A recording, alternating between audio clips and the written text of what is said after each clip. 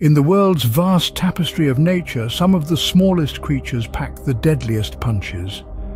Today we delve into the fascinating world of venomous caterpillars, seemingly harmless, yet possessing a lethal arsenal. The stage is set, the danger is real. Starting our countdown at number 5.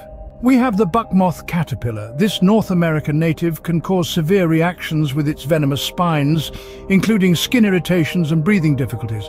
It's found in forests and fields adorned with black spines, a warning to the unwary. Moving on to number 4. Making its home in southern Europe, the pine processionary caterpillar is our 4th most venomous caterpillar.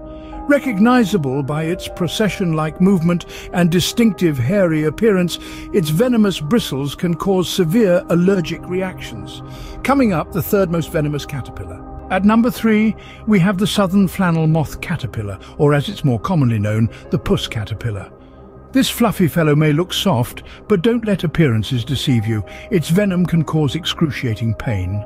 Moving closer to the top at number 2, the spiny oak slug caterpillar, with its venomous spines hidden among soft-looking lobes, claims the 2nd spot. This deceptive creature, seemingly harmless, delivers a painful sting that can last for hours. And now, the moment you've been waiting for, the world's most venomous caterpillar, claiming the title of the world's most venomous caterpillar. We present the giant silkworm moth caterpillar. With an array of vibrant colors, this caterpillar calls the tropical rainforests home, but don't let its beauty fool you. Every bristle hides a venomous sting that can cause severe reactions, even death in extreme cases. Immediate medical attention is a must if stung. Next time you're out in nature, remember, beauty can be deceptive.